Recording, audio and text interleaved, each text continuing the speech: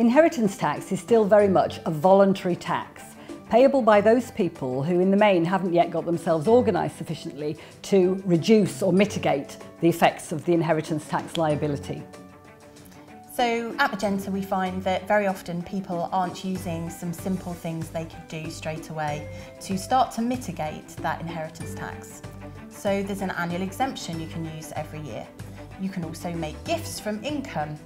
And finally, you can make small gifts on marriage to your children or grandchildren. You can also make large gifts, but you then have to outlive those gifts by 7 years.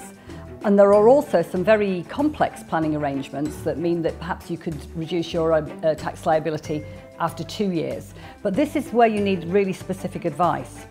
The difficulty we do have is with clients who have large property portfolios, because then it's very difficult for them, isn't it, to start giving away big wadges of their income producing assets for inheritance tax planning.